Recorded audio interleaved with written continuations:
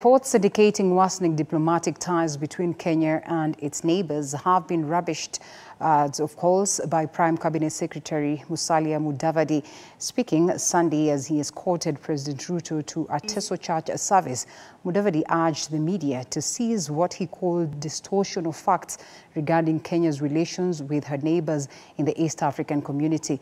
These remarks follow a recent spat between Kenya and Tanzania over aviation rights for both Kenya Airways and Tanzania Airways.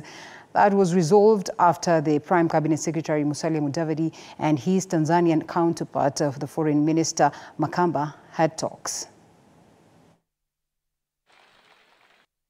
Tafadhali, Kenya is not at war with any of its neighbors.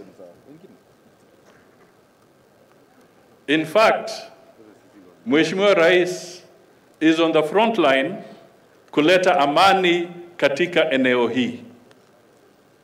Mataifa yanayumba yanapigana na rais wetu William Samoei Ruto yuko kwa mstari wa mbele kuhakikisha kwamba amani inarejea katika hizi mataifa. Kwa sababu vita kule vitanyemelea hapa. Kwa hivyo nataka niombe tu wale ambao wanaandika.